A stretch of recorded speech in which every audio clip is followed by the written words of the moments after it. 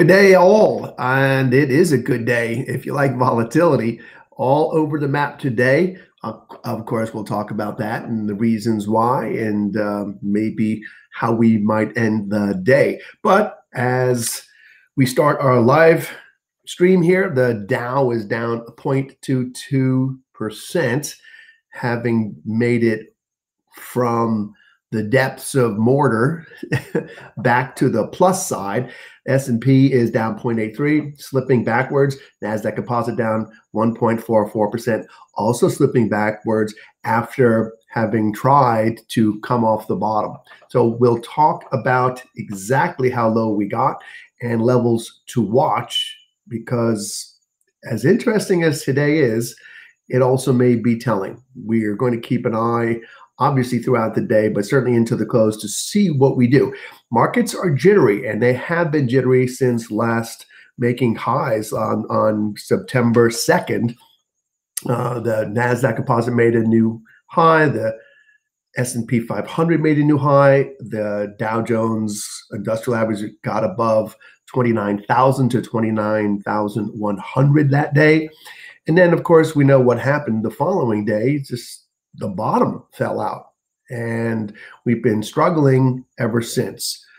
What happened today is a function of what happened yesterday. The sell-off began yesterday based really on what investors didn't understand that Chairman Jerome Powell was saying in his comments and at the presser answering questions. It was fairly clear to everybody. It's certainly clear to me, and it should be clear to you, that the Fed is keeping rates lower for longer. There's no hidden message there. There's nothing there. It is what it is. So keeping rates lower for longer. We knew that. That was the statement that we got last time. And it was, I'm going to read you the quote because I copied this down last time. And what's interesting about it is, let me see if I can find it, because it was it's very telling as to what exactly the Fed's feeling is. So they basically said last time, coming out of the last FOMC meeting, that they would keep rates lower for longer, and until they were confident the economy has weathered recent events and is on track to achieve the central bank's inflation and employment goals. Okay. Got that? Pretty straightforward. So what happened yesterday? Nothing new. It's really more of the same, a reiteration of that policy. The only thing that happened yesterday was some further explanation of the inflation target. And the inflation target is a moving target now. It was 2% before. Now it is going to be an average of 2%. So that means they have carte blanche to see interest rates continue to fall, push them down.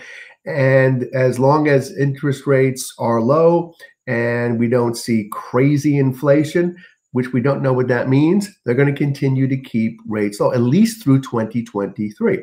So what does that mean? It means if you're targeting 2%, that's 2%. You get there, then you've got to worry about, do we need to start raising rates because inflation is starting to percolate? Now what they're saying is, we're going to make it an average of 2%. Okay, how do you define an average of 2%? Is it over a couple of quarters? Is it over a couple of years? So if inflation, however they want to measure it, the CPI or CPE, interest rates could stay low in spite of the fact that we see inflation on the personal consumption expenditures measure go to 3%, 4%, 5%. But if they go back as far as they want to go and say, well, the average now going back to 2017 is a good bit less than 2%, then they can just keep moving that target. So investors didn't like that, didn't understand what that really meant. They didn't like the fact that the Fed basically, and the members of the FOMC, expressed uncertainty about the direction of the recovery. and there was no unanimity in terms of expressions of confidence, and I think that spooked investors to some degree. So markets started to sell off yesterday, and that by the end of the day, there was some, shall we say, consternation in markets, and the Dow, having had a really great day, being up at 1,343 points, came back down and closed up just 36 points. So that's a big drop for the Dow. The S&P ended the day down 0.46%, and the NASDAQ composite ended the day down 1.25%. So coming in today, obviously the futures had been beaten up as investors tried to digest overnight really what the Fed was saying and what it meant for equities, what it meant for interest rates, and where was the economy. Into that, everyone knew we had initial claims coming this morning, continuing claims, etc. So what did they do? They took the path of least resistance, which over the last 2 weeks has been to the downside. And it was easy for investors to look to take some profits. Really, they're not even taking profits. They're just really hedging in that case if they're selling the futures in order to hedge against profits they may have, or simply to make bets that the markets are going to open lower and probably continue lower. So you short the future. So you had a lot of futures shorting, and that's obviously what pushes the futures down. So as other investors see that, they want to hedge against the market opening lower and continuing lower, so they start to sell. So the futures coming into the open were pretty badly bruised, and we just gapped down. We're going to take a look at some of these gaps as far as this morning goes. But more importantly, we're going to take a look at where the benchmarks are now, where the leading stocks are, and how we look. We're going to find out, as we've been talking about the last couple of sessions, that we are still outside of the uptrending channels that markets had been in, and we are desperately struggling to get back up there. And as of today, I would say failing somewhat miserably. How miserably? Well, that'll be a function of how we end the day. So certainly going to get into all of that. But we are slipping backwards now. So we had the retail in the morning. You had investors in the morning positioning themselves, selling stuff. So retail started to sell in the morning, but not a lot. It was because the market gapped down so much, there wasn't a lot of chances to sell. And so I think what happened really is there was just a bit of like, well, what now? Let's just see how low this goes. And when things didn't really just tumble out of bed, there was certainly selling going on there, but not to the extent that I expected. And the volume certainly confirms that it wasn't heavy selling. So we're seeing this constantly now. We're seeing a lot of the selling being done before the open in terms of the futures. And then when we gap down, a lot of times there's like, well, I may be waiting to sell because everything's already lower. And what happens then, we fill that gap and we move maybe a little bit higher, or there's no great panic. That's been happening considerably more than it has for many, many years. Even though it does happen, it's happening more frequently now than ever before. We're seeing that on the upside. Markets are gapping up, and investors, because they're more bullish investors out there, and certainly I'm talking about the retail crowd for the most part, when markets gap up, they don't hesitate to jump in. So markets gap up and retail investors jump in, moving them even higher. So you have this nice push to the upside, but it doesn't really impact so much to the downside yet. We haven't gotten to a place where those retail investors that have been pushing the market higher since the lows in March have panicked. They're not all making money, but a lot of them have made money. A lot of them feel that they have a pretty good handle on how to trade the markets now because, well, they've been successful, and hats off to them. We're going to get to a point, and we may be there, where they're going to be tested. And this is what I've been talking about in terms of where we are, in terms of retail's importance and impact on the markets. So I'll start by saying if retail has led the markets higher, eventually causing institutional investors to chase up the stocks that retail was buying and pushing higher, because institutional investors can't be on the sidelines when markets are making new highs. They've got to jump in and say, yes, we own that too. And look, on our performance, we're up also. So the retail really led the way. It was the tail wagging the dog. And on the downside, we don't really see that yet. Institutions are doing some hedging in here, but they're not selling. They're waiting for retail to come in and see if retail is going to take markets back up. Institutional investors going into the election, given the tumult in the markets over the last week, are not going to lead markets higher. They are not going to commit new capital, take sideline money and put it in to buy right in here and try and move the markets higher. They're just too conservative to do that. There's no need for them to do that, especially as markets have increased, their volatility has increased, and we've started to slide a little bit. So we're not going to see a push higher from institutions. They're waiting to see if they have to come in to chase retail up. Retail looks like it's getting heavy on their shoulders, and they're not buying these dips. Did they buy this dip this morning? Yes, there were people that bought this dip this morning. Absolutely, people bought the dip this morning.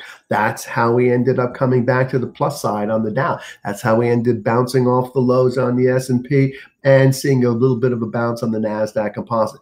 But you look at the NASDAQ composite, we didn't see as significant a bounce in the NASDAQ composite, the leadership index with the leadership stocks, as we saw elsewhere. Why? Because those stocks are still pricey. So what retail was doing is they're buying the really beaten up stocks, all right, which makes sense. They already own a lot of the NASDAQ composite stocks that they want to own. So they don't need to buy more of those. But they're buying the other ones thinking if we get a bounce in here, these look really cheap right now. So this is how they trade. Not a problem. In fact, makes a lot of sense, except we're going to find out possibly what their breaking point is. So I want to see if you have any questions, and I want to get into a whole bunch of charts. And as I'm searching for some questions, just want to go over some of the stuff that's moving markets this morning. We're looking at, obviously the Fed is everything and trying to figure out, what the Fed is going to do or not do, whether we'll get stimulus or not. What did the comments mean last night? And it's just a lot of tea leaf reading and indecision. So that's where we are. On top of that, we get at 8:30 this morning, we get initial unemployment claims, continuing claims, etc. The initial unemployment claims for the past week were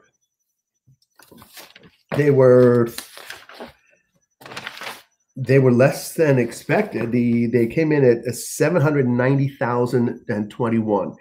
That's 76,000 lower than the previous week. And that's the new unadjusted number. The quote unquote seasonally adjusted number came in at 860,000 new claims for employment benefits on the week. That's still 33,000 less than the previous week. So either way, whether we're looking at the raw data or we're looking at the season data, we have something of an uptick in terms of fewer people lining up for initial unemployment benefits. Let me caveat that by saying 790,000 people in a week signing up for initial unemployment claims is a tremendous amount. That's last week. The week before, there were 76,000 more. The week before that, there were more. So the trend is getting a little better for sure. But when you think about every week, you're getting 700, 800 plus thousand people every week. And we're supposed to be on the other side of the recession. Really a problem. All right. That's the big picture. And this is what investors are starting to see as, well, yes, the trend is a little bit better for sure, but the raw numbers are staggering. Don't forget, about 20 million people plus applied for initial unemployment claims since the pandemic started.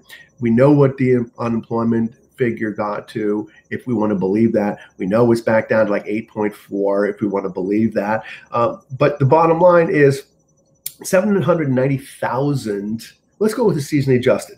860,000 people last week applied for initial unemployment claims. The record before was 1982, when 665,000 people in a week applied. So we've been hitting well over that number every single week since the pandemic and since the worst of the pandemic, the worst of the initial claims passed, and they were getting better. There were fewer each week. Still, the average, which is really around 840,000 a week, every week, is staggering. And this is eventually going to weigh on a lot of people and weigh on a lot of investors' minds as to what kind of recession are we in? Are we really climbing out of it? And one of the things, probably the most disturbing thing, I think the implication of which yesterday was that maybe the Fed and the FOMC members are increasingly apprehensive about the V-shaped recovery, the potential for a V-shaped recovery, and what that could mean, which is everyone has hoped for. So they've tried to be optimistic, but the numbers don't really pan out. Retail sales were down last month for August. Well, they were up, but they were half of what they were expected, half of what they were the month before. So just not good numbers. Are we moving out of the recession? Sure looks like it. I was talking to a hedge fund friend of mine yesterday who is out and about and does a lot of his homework out and about, like in the old days, a lot of guys used to do. And he said he's seeing things pick up everywhere, whether he's at malls or he's at, he went to some outlet stores to see what was going on. He said he couldn't even get in the stores. There was one the Nike store, he said there was probably a line of 30 people just to get into the store. So all of the stores, he said, were doing really well. He said the parking lots were full. He went to a bunch of other places and just said this seems like the people out and about, went to restaurants. So that kind of on the, boots on the ground work is indicative of the fact that people want to get out and they're getting out, but are they spending enough? So we saw retail sales, again, up, but not as expected, and half of July's. So, and don't forget, that's August. This is back to school sales. So again, not really a bright picture. So are the markets reflecting that? I think so. You know that I've been skeptical of the sell down and the dead cat bounce rally, and looking at the charts, you know why. And now we're seeing some confirmation of nervousness, and we're in that very strange place where I'm going to say it again. It's really going to be up to retail. If retail breaks and they start selling, may not be good. Institutional investors may start taking profits too, because as we go into the election, we've only got 40 some odd days left. Investors, retail investors may move, but they may be on the sidelines. They may go to cash and kind of figure out that it's probably smarter not to take the risks. That's possible. In that case, if there's really no buying support from retail, they don't buy the dip, big crowd nibbling around edges, institutional guys are going to start taking profits. Okay, they could knock benchmarks down. That would bring in other sellers. That would certainly bring in retail folks who are sitting on positions. And most of them don't sit on positions very long, by the way. Most of them are sort of day trading, I would call it. Though, if you're sitting on a profit, if they're smart enough, they're letting some of those profits run. Now those profits are in jeopardy because we're starting to do a turnaround. So that's where we're at. Got a couple of questions, and we're going to go to the charts. Ruby, should we be looking for puts on dividend stocks on the pullback? If you have large positions in dividend-paying stocks, and I would look at them technically on a chart and see, is there some breaking point where they could come down considerably? Maybe you'd want to consider that. You also want to consider maybe buying some puts if you think we're going to get an ugly dip to make some money, not just to hedge. However, if you have really excellent stocks, and hopefully you're not loaded to the gills, really you get a considerable dip in some of your good dividend paying stocks, and you know that the payout ratio was 40, 50, 60%, and they've got plenty of cash flow, and their net available to common holders is robust enough that they're going to continue to be able to pay those dividends. I would buy more. I would build my position because your yield is going to be higher as they come down. And if you like them long term and you're not worried about selling them, or you don't need the money anytime soon, year two, three, then I would add. Buying puts, I would prefer to buy puts on things I think are going to fall out of bed. Then I can make some real money. And then if I can make some real money on some of those positions, then I'll go use that to buy some more of the dividend paying stocks if I'm more inclined to have a fixed income type portfolio that's based on dividends. So Peter, Apple should head back up. Is there a buy point you like? Well, let's take a look at Apple. So this is a great day, everybody, for just throw some of your stocks at me and we'll look at them together. Of course, we're going to look at Apple. We're going to look at all the FANG stocks, the majors, the benchmarks, as we always do. But yeah, I think at some point there is going to be a buy, Peter, for sure. And because we know we've got the iPhone super cycle sale cycle coming up, the watch, remains to be seen when it goes on sale. I think I'm not sure when it goes on sale. It might be Friday, might be tomorrow. I'm not sure. If sales are good there, I'm going to take a look at it. And I don't own an Apple Watch. I've never owned one of those watches. I've always thought they're brilliant, a great idea. The wearables, I think, they're the future. The future is here. It's just a question for me as to what does it do that I need it to do. So, blood oxygen count and some of the other things that it's doing now, they're just getting better and better. And as the technology gets better, the battery life gets better, et cetera, et cetera. Yeah, I'm going to take a look at that because certainly need to be more conscious. We all need to be more conscious of our health. And if you can wear something that helps you do that, then great. So yeah, will I have a watch on one hand? Yes, because I'm an old school guy. Will I have a fancy tech watch on the other? Yeah, I'll do that. Who knows? I don't know that that's a trend because I'm sure there's a lot of people doing that. But yeah, why not? Makes a lot of sense. Maybe even wear them on the same arm and start. Maybe that would be the new trend. We'll see. All right, so let's see, I'm just trying to keep up with these before we head into the screen for some technical analysis. Peter, keep getting disappointed with gold and silver and miners. Should they not head up with market? Not to. We'll look. Again, I've said, and I'll repeat it, that if we see a market sell-off, gold and silver will sell down. Why? Because you've got a lot of retail people, you've got a lot of investors who have been buying, the leadership tech stocks. They've been buying ETFs. They've been buying gold. They've been buying silver, and they've been buying GLD and SLV and the miners. So again, and been buying Bitcoin, and they've been buying everything because we've been rallying. Everything's been in a rallying mode. Why? Because frankly, we're in the midst of an asset inflated bubble, and this asset inflation, courtesy of the Fed, is suddenly, I've been worried about it for some time, but it's now suddenly drawing the attention of investors and analysts that we were in an asset bubble. Yes, the only real major inflation that the Fed has triggered with its loose monetary controls is asset inflation. We don't have any other staggering inflation. We're going to start to see some inflation, I think, in foodstuffs, in some of the ag sectors, and elsewhere. I think we have a bit of a bubble in housing. I think the housing prices have gotten a little bit ahead of themselves, but certainly asset prices, financial asset prices have. So gold and silver are going to sell off because investors have bought them, because they had a nice rep, because the trend was up.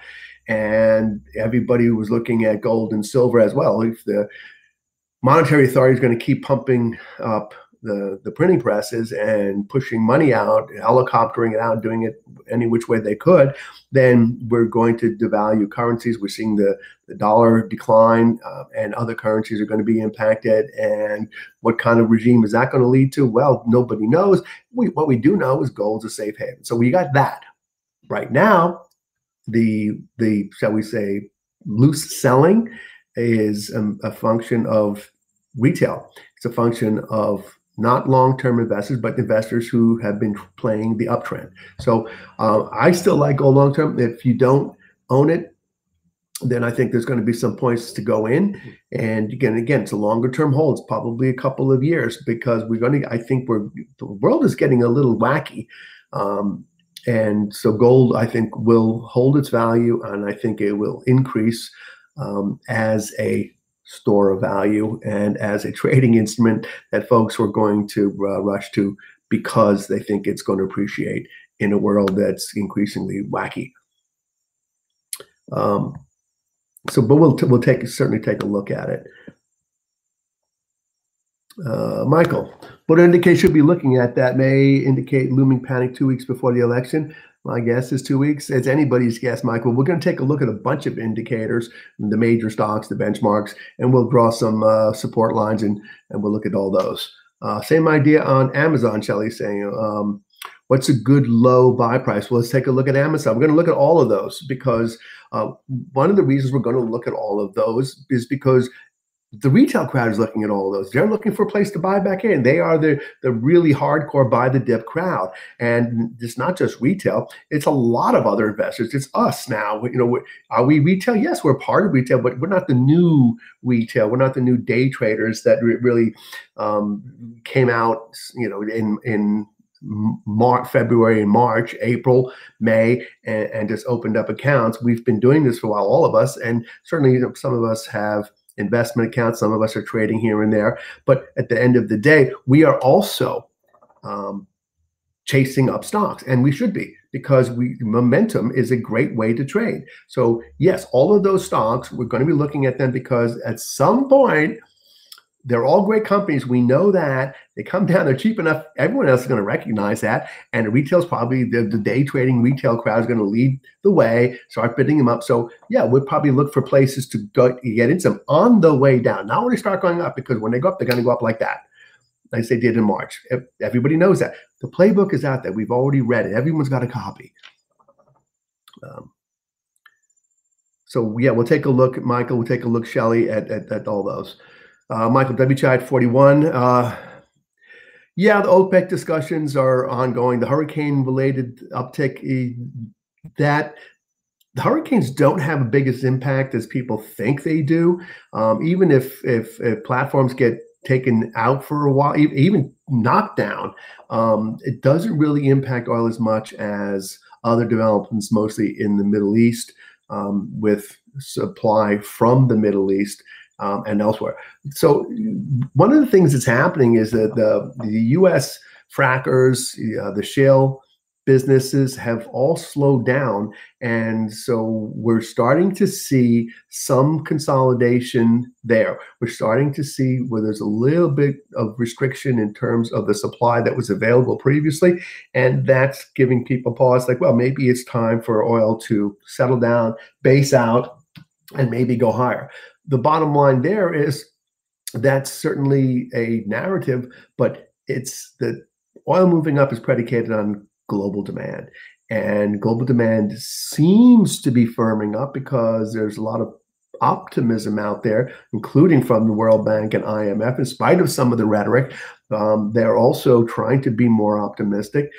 Certainly the news out of China is positive. China's is picking up its copper sales. Its demand for energy has picked up, but not it's picked up, but not significantly. Certainly hasn't reached old levels by any stretch of the imagination. So we're going to be keeping an eye on those things. But as long as oil stays, as WTI stays around 40 and doesn't crash, it can get down to 37 as it has recently, 37, 42, 43. In that range is probably where it's going to base out until we see whether or not global demand is going to pick up, or maybe we head back the other way. We get a double dip recession.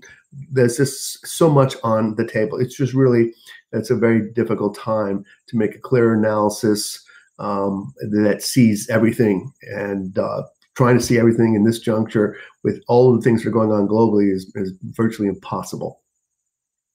But we'll take a look at oil, Michael. Peter's asking, yes, RPTX. Let's take a look at that. You got a small position in it yesterday on a pullback. Okay.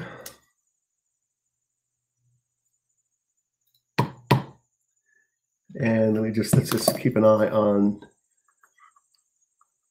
move over to quick scan of where we are, because things are moving quickly. You know, we're trying to bounce back, but we're going the opposite direction. NASDAQ is now down 2.12%, which is lower than it was earlier in the day. So let's just have a quick look.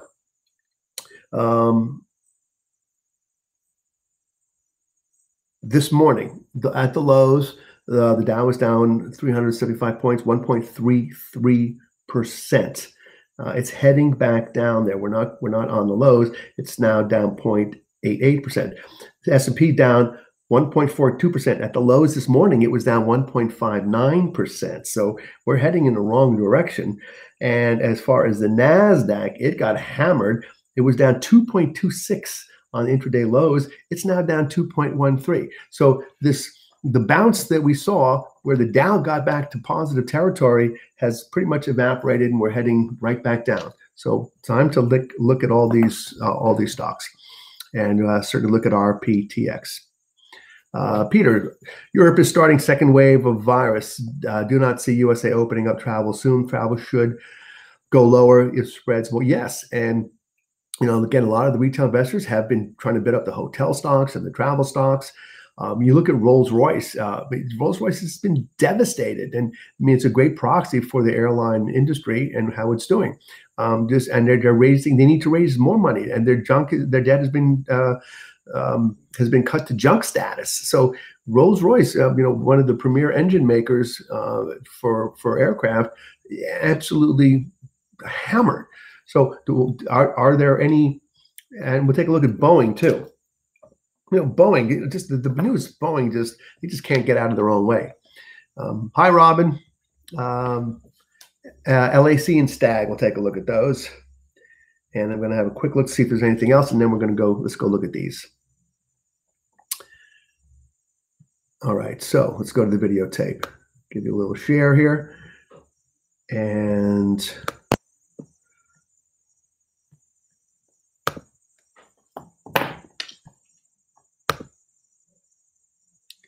hopefully, I'm on the old computer because I had a tech guy for an hour and a half this morning, couldn't figure out the problems. So I just went back to the old computer. All right, let's go. What do I have up first? First, we are looking at TLT. And we're going to look at LQD and TLT first. Okay, so what are we looking at here? We're looking at the 20-year plus Treasury bond ETF. So it's a longer dated maturity where you're going to see greater impact on interest rate movements in the longer maturities. I really like to keep an eye on TLT. And one of my services, we just bought some calls on TLT. So it's going in the right direction for us. As you can see over here, you know, we've been hit the low again, came down to this support level and bounced up. Now, as yields go down, we know prices go up. So if yields are going down, TLT is going to rise. Now we get up here, you know, we're looking at the 10-year at probably, I would say 58, 59, is that 57, I should say, 58, 57, 56, 55, we'd be making new lows as far as that yield. And that would mean a flight to quality. So that would mean the markets are creating a lot of nervousness, and we're starting to see flight to quality. And if that extends to Europe, Asia, elsewhere, again, we'll probably see a pickup in the dollar because the United States is, you know, still may be the cleanest dirty shirt in the laundry if we get into a global sell-off. So we're not anywhere near there yet. In fact, Europe held up very well today in spite of trading down and then watching U.S. markets come unglued. European markets stayed, you know, they were off on the day, but not terribly so. So there's hope there that there's some resilience. But looking at the bonds, the expectation on our purchase of calls on TLT is an assumption that we're going to see some rate cuts Not because the Fed is going to cut them, because they've cut to the bone, but investors are going to come in and bid up these bonds, and that's going to bring rates down. So we're expecting to see a flood of money come into some of the, especially some of the ETFs, including TLT. The other side of that, and it sounds a little contradictory, and it may be a little contradictory to you guys, but it's not, because LQD is the corporate investment grade ETF that we're watching, and you're watching. Is if you're not, you need to be. Why LQD? Because the Fed is buying LQD. They haven't bought a lot of shares, but LQD is one of on their list of ETFs that they're going to buy, and that's to support the underlying bonds. Here's where the Fed announced that they were going to be buying some ETFs if they need to support the market, and they bought a small amount. So here we go. There's that big gap there. Now, then there was a little bit of consternation. Well, here's what happened was they didn't start buying. All right, they was like, well, wait a second. I thought you were going to buy. Everyone thought, okay, the Fed's going to buy, so we're going to get back up here. We're going to go even higher. And then the Fed didn't buy. But everybody was wondering, well, you announced you're going to. Then they started to talk more about it, that they would. And then they picked up a little. So investors got really pleased with that, decided to pile in and said, look, they are buying. And just because we now know they've started, we know that they're true to their word. And eventually, if we have any kind of problem with investment grade stuff they're going to step in and buy bonds outright, and they're going to buy LQD. Why would they buy LQD? Because they don't want the sponsors to have to sell the underlying bonds. If investors sold LQD, the sponsors of LQD would have to sell the underlying bonds because they're held in a trust. If investors sell LQD and then they don't want it anymore, then the sponsors are left with all the underlying bonds that they don't need, because everybody owns a pro rata share of the portfolio, but they don't need those anymore. So they start to sell them. What the Fed is worried about is the selling of some of those illiquid corporates into a market that's declining for corporate bonds, putting pressure on corporate bonds. They're saying, well, we'll step in and we'll buy the shares so the sponsors don't have to liquidate the underlying bonds. That sounds good, but in reality, they just can't buy enough LQD, because LQD alone is not going to hold up corporate bonds. So investors thought, brilliant, rode it all the way up. Okay, really nice high, and that's because everybody was searching for yield, and they also traded this. This is a price appreciation here in LQD, so they were making money on price appreciation. Now we come back down. We come back down to this support, which is now support level. Okay, so here's the old high, and here's support. If we break down through this support, that means that people are selling LQD. There are net selling going on in LQD. If the Fed doesn't come in and support it, and there continues to be net selling, and we get down below this support, and we come down anyway, investors are going to start to panic. So, well, where's the Fed? How come LQD is coming down? If the Federal Reserve, with its unlimited balance sheet, isn't supporting this, or if they are, even worse, and there's still net selling, holy mackerel, things are really bad, and there must be all kinds of selling elsewhere. So this is a benchmark I want us to all watch. We've come down through here on LQD. We're talking about 134.50 thereabouts, 134.75. Around, so somewhere in there. We're at 135.86 now, so we don't have a long way to go to start to be a little nervous. We break down there, and we're already below the 50-day moving average, okay? So just be careful. You break down through here, that means something is going on, and there's net selling of corporates, of high-grade corporates, and the Fed isn't holding them up. Warning, we get down here, okay?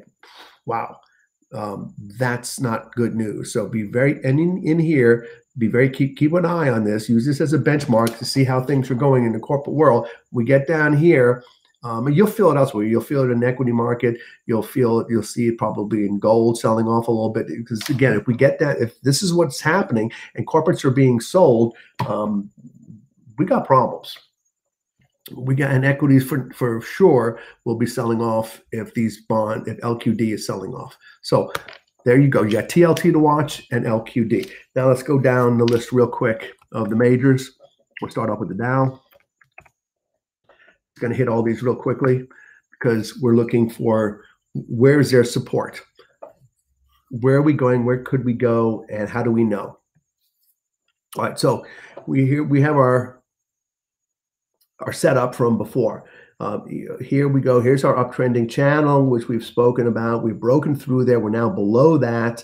We haven't come down to the 50-day yet on the Dow, but we see we got support right across here. And we are coming right down to it today. We broke it through it before, so it wouldn't be surprising to get down here. It's on the lows and the Dow at maybe 27, 450, 440. It's 27, 450 in there. So we have 27, 440, 450. Yeah, don't be surprised if we get down there. The question there is, we'll be at the 50-day, and will it hold? Because there's some support there. All right. Below that, we don't have a lot of support. There's just not a lot of support. We're going to see some incremental support, maybe down at 27,000 thereabouts. So again, that's another 840 points below here. But we start cracking those psychological numbers. We cracked 29 very easily on the way down. We cracked 28 pretty easily. If we cracked 27 and we're into 26,000 handle, that's going to start making a lot of people very nervous very quickly. So keep an eye on that. It's not an attractive setup, but it's not as bad as the NASDAQ, which we will get to. But first, S&P. Here's your institutional benchmark. This is what everybody's watching on the institutional side of things. So again, not a pretty picture. All right, we have it in green now. There's your uptrending lower channel market. It goes all the way up to there, right? We're way, way below that channel. Here's the other side of that channel. No, we want to be in here. We want to get back up in here and moving in here. As I said the other day, I don't think stocks have the energy to get back up there. That's a lot of buying.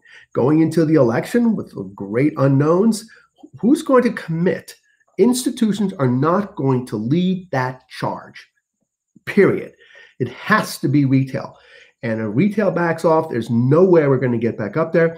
We're going to come back down and test this. Oh, we're pretty close to that on the S&P. All right, we're at 3,339 on the bar charts right now, which is delayed. We're actually at 3,333, a little bit lower, and we've got 3,007. So let's use 3,000 as a benchmark, right? So we get 3,300.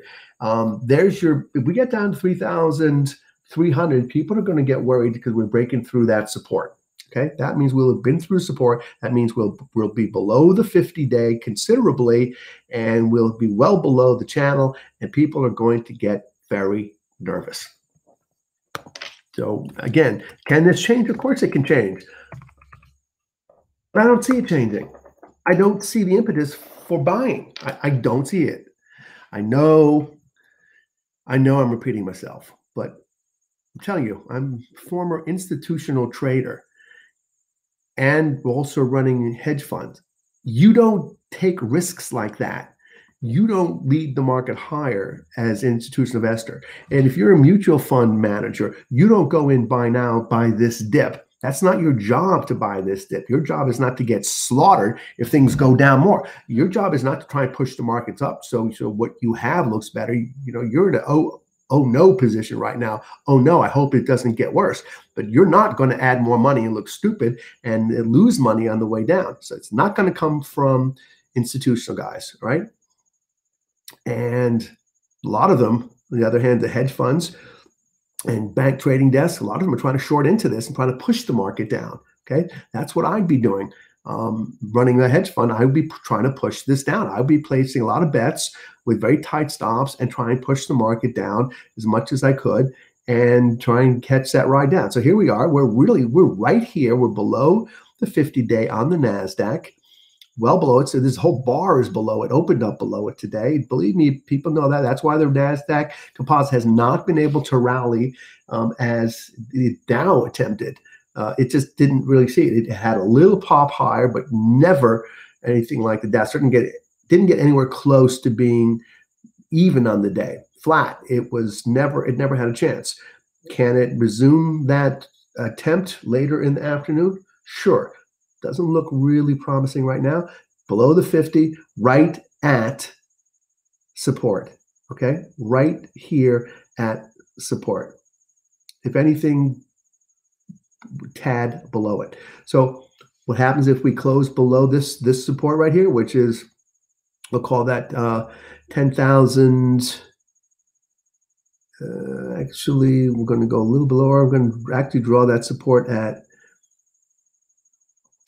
10,825. So we're already below it. Okay, but we can give it a little wiggle room because we have this bar below it too. So below it is okay for now, as long as we don't fall further. We'd like to see it stay there close to this support line. We'd love to see it get above there if you're bullish. But if not, if we stay down here and get a little lower, we're going to start to trade in this range in here. Okay, that's where we're going to be. That's a big sell-off. It's a big drop down there. The huge drop. Okay, we're going to be down 15% if we get down to here easily, more. So that's going to make a lot of investors very, very nervous. So this sideways action wouldn't surprise me to see the market move sideways going into the election down here with a low of maybe 10,200. That's a big move for the NASDAQ. Could we break 10,000 and go down to the 9,000 range? Well, yeah, we actually could, because it's not that far down. Because here we are, we're pretty much right there. So could we do that? That's not that far below. Yeah, that next support, if easily.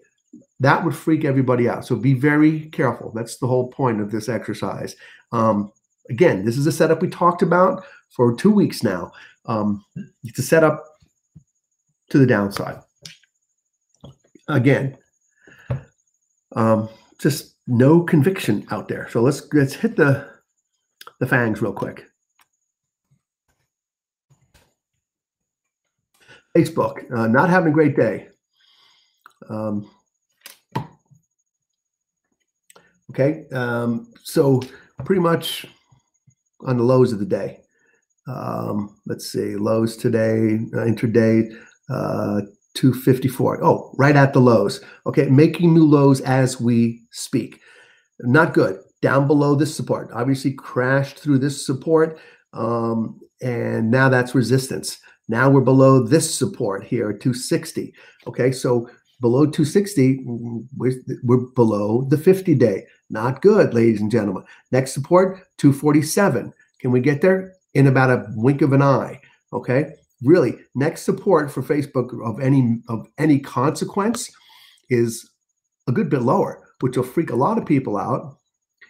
And probably somewhere around here, we've got some support. Okay, so that's a long way down. That's 225, we'll call it 225, 227 range. All right, so now we're coming back down towards the highs way back here before we crapped out on the coronavirus. Right, so bang, really worked our way out quickly. Really fabulous move. Now, are we giving this all back? We're in danger of doing it. We got a lot of space in here, so be careful. Investors are looking at this. They're like, well, I'm not going to commit to that. Certainly, like Facebook, if I missed it on the way up, I certainly hope it craps out so I can buy it a lot lower because I want to buy it. And if you own it and you haven't taken your profits, you're thinking, oh boy, I'm letting them slip away. If you bought it anywhere along here and anywhere along here, right about now, you're thinking, uh-oh, I'm about flat. Time to get out. I don't want to start losing money. This is what's happening. This is what investors are looking at now. They're at that place where they're starting to break even or lose. Now, Apple, it's got the iPhone coming out, and if sales aren't good, the stock's going to take a tumble. So they better be good. The watch sales better be good. All right. The iPad sales better be good. You know, and they're expected to be good because we got the back to school, we've got the love work from home and school from home. And so some, those products are supposed to do well. And the super cycle upgrade to the new phones should do well. If they don't, the ride for Apple may be over for a while. Okay, buying opportunity. I certainly wouldn't buy right now. I could be dead wrong, but for me, I'm going to wait to see if we can come down to this area down here, down to 100. Right? Because there's nothing. We're below the 50-day. There's nothing really holding us, this stock up right here. There's nothing. You just draw a quick little something for you here, and you'll see what I mean. There's nothing here. We draw these lines not because we like to draw lines, it's because it's what other investors are looking at. Other investors are looking at these technicals too. And they're on people's computers, they're on their watch lists, and they're on their alerts. Okay, so people trade off of these. Right? It's not tea leaves. These are psychological levels. People come down. Again, here's the whole story. All right. If you bought it here, you had a great ride. You're absolutely thrilled to death. And obviously, this is post this 4-for-1 split. And you're really happy because you've made a lot of money. And right now, you start to come down here. It's like, well, wait a second. I already gave up a lot. And where did you get in? At some point, if you got in around here, you're at break even. You're nervous because you start losing money. So if you got in down here, you started thinking, how much have I given up by not selling up here? Well, good luck if you did up there. You're a genius. But that's where the psychology comes in. That's where technical analysis comes in. That's where this line gets drawn because people are looking at it and going, oh boy, I wasted a lot of money. I had a lot on this trade, and maybe I don't want to lose it. Oh, but it's Apple. I'll buy more. Maybe. If I don't own Apple, I'm going to wait to get down to 100. I'm going to see it get down to 100. I'll take my first chunk at 100. Thank you very much. I'll be very happy with 100. And if it goes lower, I'm holding for the long term. I like it. But really, my next chunk in the 80s. Maybe I'd pick up a little bit, something around 90. Only because if I like the market, I certainly would pick up. If I think the market we've come down too far, too fast, and I think there's going to be the buy the dip crowd is going to at some point pounce. Yeah, I'm going to try and pick up some, and I don't mind a risk because I think you could have a really nice trade. So yeah, I that's my call right there. All right, I like it at 100 thereabouts, give or take. My first chunk. If you don't own it, if you own it, and you got a profit here, it's a long-term hold. Yeah, stick with it. But I got my trading hat on right now because the market's just acting kind of weird. Really would have expected the buy the dip crowd to have already moved in a little bit. And it doesn't mean that they won't move in quickly, because if they do, they're quick to come in. And then institutions will probably follow them in. Not at first, it's going to take a couple of days, and then they'll jump on and we'll get an upside move. But that hasn't happened yet, because what we want to see when we know there's a buy the dip crowd and it's going to be the move is sustainable, we're going to see it happen for a few days. The first day is going to be typical. It's like going to be a big pop. And then the second day, if you don't see follow through, then guess what? That's not what you're looking for. You're looking for a follow through second and the third day. And if you got in, you're happy. Take the risk. Get in if you see that pop. But be very, very diligent about getting out if we turn back around. But it's a good place to get in, to try and buy those dips, because it works. Amazon, right? Amazon is doing, whether you realize it or not, it's making political moves. It's making growth moves for sure, but it's making political moves. And Jeff Bezos knows, and the team knows, that there may be a regime change, and there's going to be some stuff, and it's going to weigh on Amazon for sure, for lots of reasons, right? Could Amazon be attacked and broken up? Yes. Is it going to happen anytime soon? No, it's going to take a good long effort of antitrust to go after Amazon. I wouldn't care if I owned Amazon, because the sum of the parts is greater than the whole, in my opinion. All the pieces come together are just so different and so fabulous. They just work beautifully together, but separate, they would be just as powerful. Some of them would be even more powerful. So I wouldn't care if they broke up Amazon if I owned it. I'd be like, hey, just give me some tracking stock of each of the pieces, and I'm a happy camper. But here we are, broken down. right? So we had some support over here. And where are we? Right through it. All right, so let me just redraw that. But Amazon is, going to hire 100,000 people. That's political, ladies and gentlemen. Oh, what are you going to do? Open up 1,000 warehouses around the country. And what everyone thinking, 1,000 warehouses, okay, that's more employment. And that's great. They're here to stay and they're going to be part of the community. It's very political. Why do you think they're coming out with this now? Right? They don't want to be under attack. Investors are fleeing, okay? That's an ugly gap down here, well below. It's been trading below its 50-day, and there we are. So, yeah, I like Amazon. I don't own it in here, all right? I've long since looked at Amazon, taken profits, and I'm waiting for it to come back down, okay? So, great ride up. I think we could come down here, and our next real support, let me just look at my door. The partners are out there.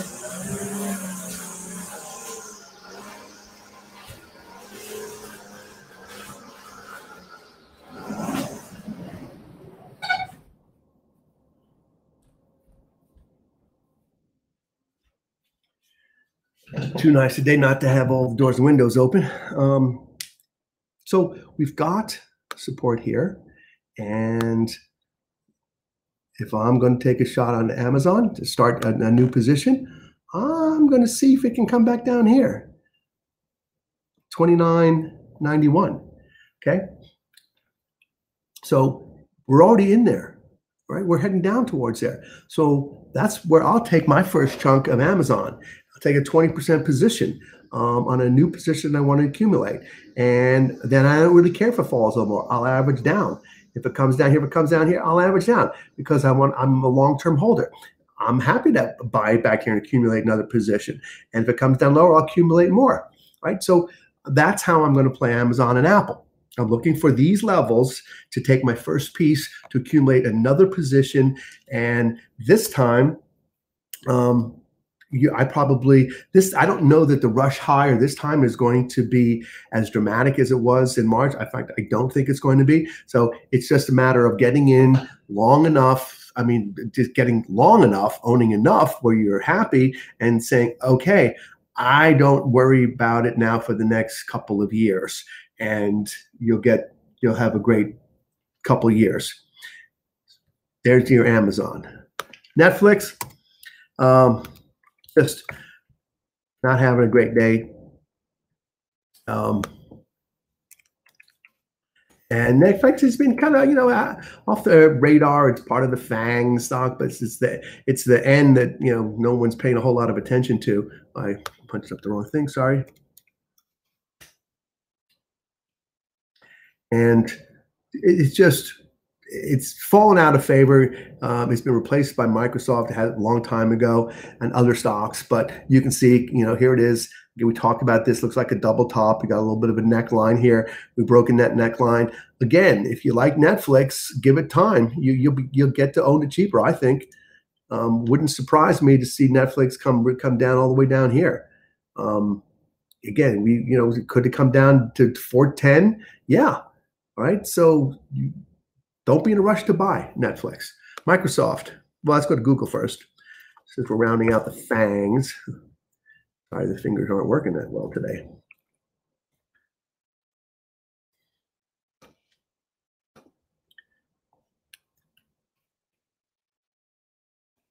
Computer's a little slow.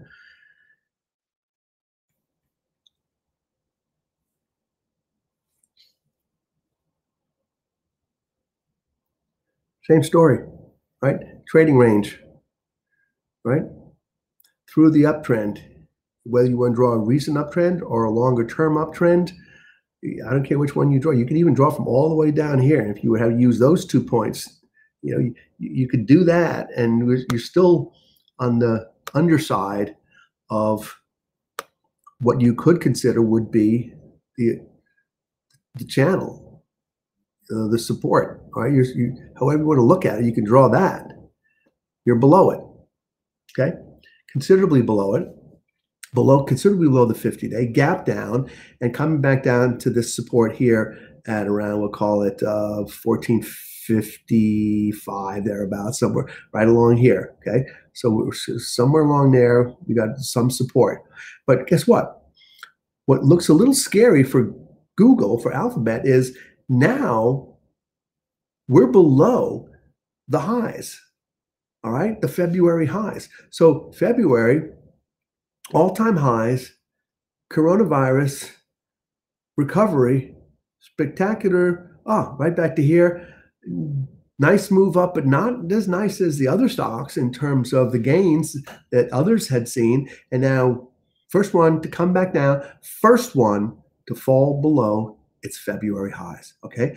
First of the leadership stocks to do that, all right? Breakdown, right? So Google, I'm not in a rush to buy Google because Google hasn't been as impressive as the other stocks. So be careful on Google. Softy, survey says. One of my favorites, looking for a place to re-enter. So I'm out of everything. I got a couple of positions on, and I'm looking now to re-enter because I've talked to you guys about I'm seeing this breakdown, time to exit. And so if you did, good for you. I'm substantially in cash, and I'm looking to re-enter. Okay, what do I see here? Complete breakdown, okay? Complete breakdown. And so here, 200, we got here too quickly for me to just jump in. I want to see where we go, right? I said, but now here's where, back here is where the previous highs were at 191 and change. We'll call it, nice, we'll go to the actual bar, we'll tell you what it was. So that high was 190.70, okay? And that's the intraday high, right? So that old intraday high, we're at 200 now, right? No reason for this stock to find some support here and bids come in and buy. People are going to wait to see if it comes back down, just like they did with Google, that they're going to do with Google. And Google did break below its previous highs. So this is what I'm worried about. This is destruction, short term as it may be, that has occurred. And there's a lot of profits have been given up. There's a lot of big reversal here. So I've been dragging on and trying to show you guys a little bit of everything. Let's just go real quick to some of the other stocks you want to talk about with gold. Okay, what's happening with gold? We got some cross-asset selling, nothing major in gold. But if you look at the chart, we have a little bit of uptick. This is okay. This descending triangle, we just don't want to come down below what we'll call 170, call 179, okay? We don't want to come down below 179. So as long as GLD stays up here, we're 182 and change, it can go up because it wouldn't surprise me to come down here if we see some cross-asset selling, some margin selling. It wouldn't surprise me if we even broke that. It would be a little scary because we could then come down to like the 170 level very quickly because there's not a lot there. If it came down to GLD came down to 170, buy it. All right. If we hit some just massive sell-off and margin selling knocks the retail traders, a lot of investors out of GLD because they're getting margin calls elsewhere and maybe in GLD, then it could come down. I'd buy it in there. I'd certainly buy a position in there. Longer term hold in GLD. Yes. So that's where GLD's at. Silver. SLV. Talked about silver being more volatile and continues to be a bit more volatile than GLD. And similar pattern, okay? So again, some cross-asset selling could see GLD get down to like 24, maybe break 24, 2390 range. That's not out of the question and could happen very quickly. But then again, if it holds there, then when we could see some, not flight to quality necessarily, but this is one of those trades where it's like if gold's going up and silver's cheaper, we'll go into silver too. So we could see some retail. But danger zone. You got there's a lot of, there's nothing here. This is thin. This is very thin, spotty trading, and silver scares me in terms of this volatility in here. Silver could very easily come back down here because there's a lot of bets, a lot more leverage bets on silver than there are on gold. Okay. So it wouldn't surprise me, and it would should scare you too, if silver just free falls, because it could do it. Again, this is a spectacular move up. This is a good consolidation phase here and could go up, but it also could break down. If it breaks down, yeah, I don't want to be a holder here. I don't want to be even tested. I want to see how low it could go and see what market conditions are. But because this is held by a lot of retail as a trade and a lot of leveraged bets on SLV, it could flush out. And let's see what I got. I want to take a look at RPTX.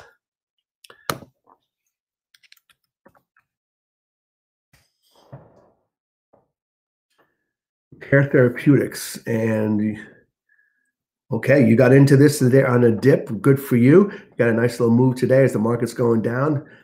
Very nice. Hang on to it. But it just, I don't know exactly what they do or what the news is, but certainly looks good. But keep in mind, what goes up. So this is pretty ugly. That's pretty cool. Doesn't mean that won't happen again. You saw how fast that happened. So don't be greedy. Put stops in there. You can always go back in and buy more if it dips. But give it a little room to move. And I would say just don't leave your profits on the table if it turns around. But good for you. You're making money. It's always a good day. Lithium Americas Corp. Okay. Lithium. Everything's lithium. Wow. Pretty nice move. Really, all I got to say about this is, lithium is it. It's the tag. You're it. And this is had a really good run. If you own it, I wouldn't sell it. It could get a little volatile. We could come down here. We could trade down here. It's a pretty extensive move. But yeah, I would hold this long term. And for those of you who don't own it, if you get a dip back down to 6, which would be a big drop if you own it. But if you don't own it, you're looking for a place to enter. If we get a sell-off, all boats will probably get a little hit. $6 is where you want to enter that one. But right now, stay with it. Just mind your stops. Mind your stops. Because sometimes the tide goes out. We see who's been swimming naked. You don't want to get caught. Right? Not that there's anything wrong with that, but you just don't leave money on the table. Boeing, one of those industrial companies that I love, but I don't own it. I back down. I was advocating. A couple of hedge fund friends would ask me about it, and I said, 200, I'll be a buyer. They called me 200. They bought some. And then they were screaming at me when we got down here because I said, well, buy 150. And they bought more at 150. And then they screamed at me. And then they got down here and they said, what would you do now? I said, buy it at 100. And they bought more at 100. Then when they got back up here, they called me up and said, so glad we averaged down. Now, I don't know what they're doing. They haven't called me. But hopefully they're taking their profits. But this is why I didn't buy it, because on the way down, I was like, yeah, well, if we got here, that's not good. I'm not comfortable. This setup just isn't conducive to get in, right? At 200, it wasn't conducive to get in. I wanted to get in at 150. I really wanted to get in at 150. I'm looking at the chart. I'm looking at the action. I'm like, at some point it's going to stop, but I don't know where. Down at 100 is really where I should have committed something, but I didn't, because at that point I was like, well, if it did all this and this and this, it could go lower. And of course, it did go a little lower.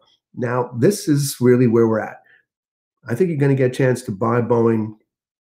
Maybe I might buy a slice at 150. I think we're going to get there. Market continues down. We'll see 150 on Boeing, and that may take a small piece there, and maybe look to buy some at 125, some at 100. And my last piece, down if it gets down there. But I want to own Boeing at some point for a long long-term trip higher, long-term trip. But I'm not in any rush. And frankly, I may not even buy it at 150, because if we get down here and we break that, then that's because things are worse in the airline industry. And I'm not sure that I want to own Boeing for a while longer. So again, these are this is the conversation you have with yourself when you're looking at a stock that you want to own, the company that you want to own. Why? Because it's a duopoly for the most part, and you don't need to be in a rush. So when it was down 100 and I got up to 200 and change, I felt like an idiot. It's like, what? Completely. I just like, well, I think it's done. I just don't see it. I don't get it. I still don't get it. And sure enough, I was glad I didn't buy in on this move up. Right? So will we get a chance lower? I think so. And let's see. I think we got one more. And then kept you guys a lot longer than I should have. So my apologies.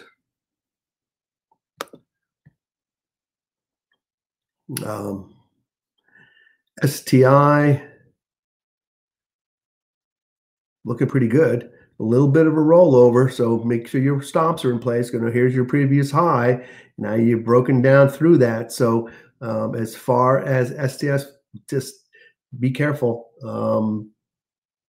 I would have some stops in place, because this is a heck of a ride up, and it could very easily just sell off. But if you've ridden it up, good for you. But be careful up there, because at some point, people are looking at people who, bought it, owned it all the way here, watched this happen. They were happy they saw this happen. There are people that got in down here for sure, happy they got up. And then guess what? Now where everyone's at the same place. It's like, well, if this comes back down, is this all safe? And how much lower could it go? Right here, you'd think the longer term would be, around 30. And we're surprisingly not that far off there. Okay, so you got some support down, way down there, but below that gets really scary. So mind your stops on that. I think I covered all of them for you guys. Going out, let's take a look. Okay, Dow's trying to bounce once again. It's down 0.78. Don't forget, earlier in the day, it was down 1.33%. That's the lows. I'm not sure if it made a new low. No, it didn't. S&P may have made a lower low. It was down 1.6%. It's down 1.29%. NASDAQ, off of its lows, but it did turn back down. So it was down 2.26. It's now down 2%. So, and it's heading back down right now. Where are we going to go? I don't understand the bullishness that some investors I speak to are sure of. I don't see it. I don't try and anticipate. I try and just pretty much look at the facts, read the facts, and a lot of those facts are evident in the charts in terms of what investors are doing. That tells a story. You can listen to the narrative, and narratives are great, especially when they're positive. But when the narratives become sloppy and nobody really knows, then it's time to take profits. Plain and simple. The narrative could turn ugly, and by the time you realize that the new narrative is things aren't as good as we thought, things already will have sold off. So narratives are great. We're going to talk a lot more about narratives. I'm going to start trading a lot on narratives, because narratives are fantastic. A lot of us intuitively trade on narratives, and that's good. So let's see a couple quick questions going out real quick. I got a bunch of them. I'm going to try and hit them real quick. I'll pull up my other computer so we don't have to go back to the screen. And okay, so Shelley addressed Amazon WTI at 41. We talked about that. We talked about Peter's stocks. US, yeah, travel, Peter, same thing. I don't see it. We looked at Boeing as representative of travel in terms of planes and demand. Robin, we talked about that. Nick, short them. Short-term thoughts on NVIDIA and Shop. Oh, good one. Okay, NVIDIA.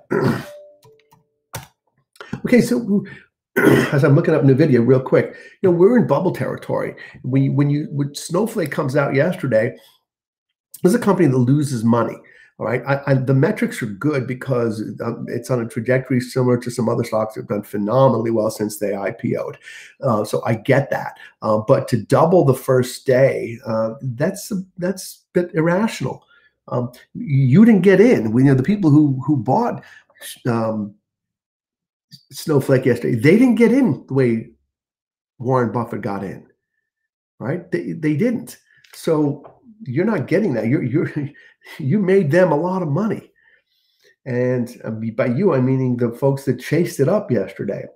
NVIDIA is, with the whole 80, whether they're going to get ARM, remains to be seen. I think it's not a done deal.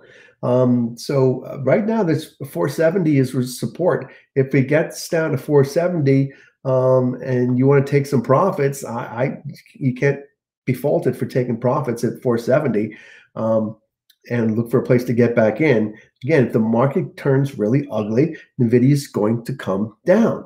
All of these stocks, because of their ascent, the trajectory of their ascent, so many people on the way up are looking as to where am I going to get out before I start getting back all my profits, or, oh my gosh, I am break even.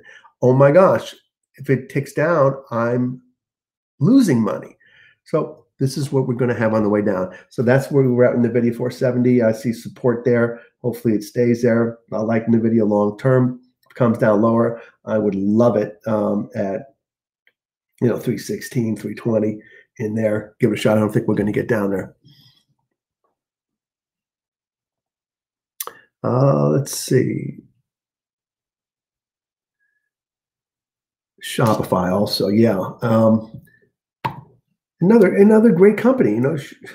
Just what they do. I mean, I really like what Snowflake does. They're just a brilliant setup for a cloud.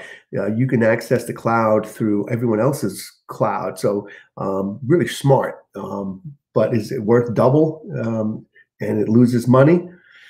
No, not right away. It's going to earn that. Shopify, ugly rollover. Shopify broken down. It broke down at 890. We're at 854 now. Again, this is one of those stellar stories. It's still a great company, but it got way ahead of itself. You got some support at 783. That's a long way down. But you're through support right now. You're below the 57 and 21. Be careful on Shopify. If you got profits, no harm in taking them unless you think we're going to see a big turnaround, in which case Shopify probably to a lot of folks will look like a buy. But be careful.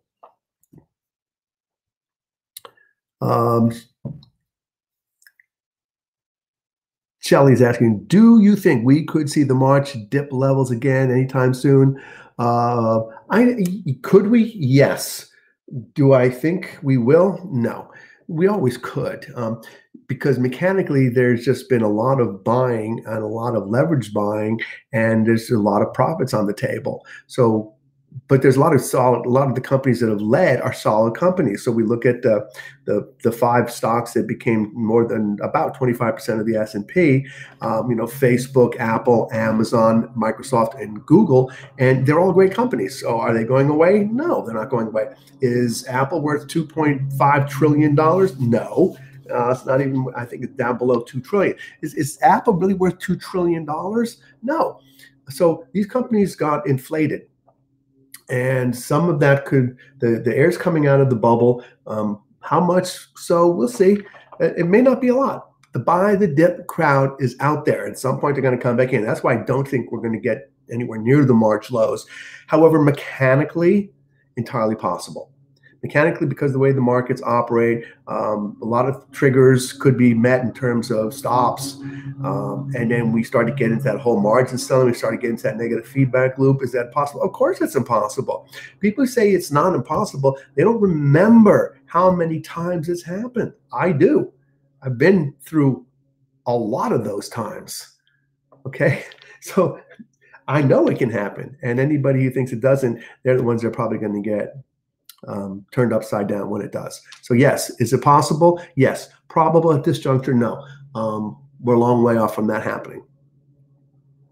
And that's partly because we're looking at maybe a vaccine sometime soon. I think that's going to give support to the market. So, there's so much talk every which way, sideways about a vaccine, and I don't know how we even determine the efficacy of a vaccine or the different ones that are coming out from different countries. It's a mess, and there's no funnel through which all of that information comes to us in a way that we can trust. So we get vaccines, a vaccine, several vaccines. I won't rush out to get injected. We'll talk about that tomorrow, and I'll tell you why. Because there's a good reason, and if you haven't thought about it, remind me tomorrow. I'll talk about it. 200-day moving averages. Yeah, Shelley, 200-day moving averages are important. When the 50-day crosses under the 200-day, then that a lot of investors take note of that. Certainly all the technical traders take note of that. But it just becomes really obvious that things are broken down. And the trend, that's indicative of just a serious trend change, where the short-term trend is just like, it's really negative. Is that sometimes a settling spot? Yes, it can be.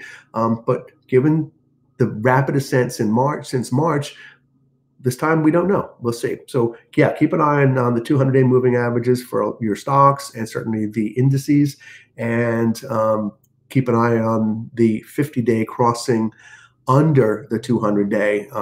Again, if you start to see that happening, make sure you have your profit targets set up. Make sure you have your stops in. Make sure you don't leave money on the table. You can always get back in. And Michael Espinelli's never apologize. Appreciate your time and thoughts. Thank you, Michael. I appreciate you guys always sticking around with me and making this worthwhile. Thanks very much. Be safe out there, and I'll catch you guys tomorrow. Cheers.